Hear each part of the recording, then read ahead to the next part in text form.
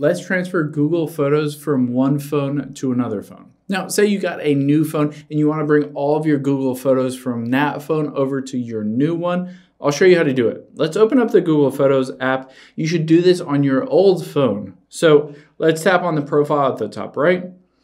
And then what we'll do is we'll tap on Google Photos setting at the very bottom.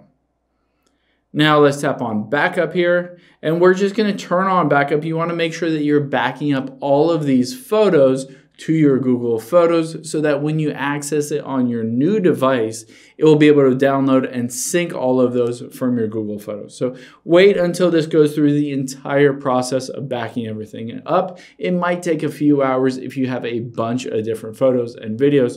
But beyond that, all you have to do is let's hit back and back again.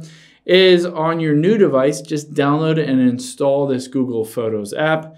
And of course, you'll want to download or log into this specific account. So whatever account had all your Google Photos in, just log into that account.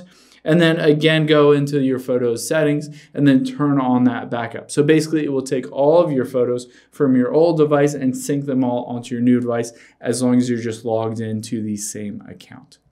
Hope this helps. Do you have any questions on that? Leave them in the comments down below, and I'll catch you on the next one.